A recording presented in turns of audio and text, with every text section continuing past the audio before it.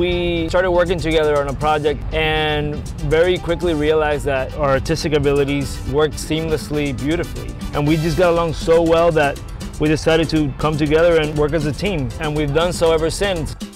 When Disney reached out and asked, "What is magic to you?" we instantly looked at each other and we were like, it's Luca. Luca is magic. Our family is magic to us. So we just thought that it was kind of perfect to paint his portrait for the first time in Disney Springs. Oh yeah, the title of this painting is El Nido, which means the nest. It's basically a parallel to what's happening in our lives right now as new parents. We wanted to depict his world, things he likes, colors he gravitates towards, and make this a wonderland kind of. We come from very vibrant background. You know, I was born in Cuba and the vibes are very passionate and, you know, very colorful and bright. So we really wanted to do something that had a lot of life and nature to it.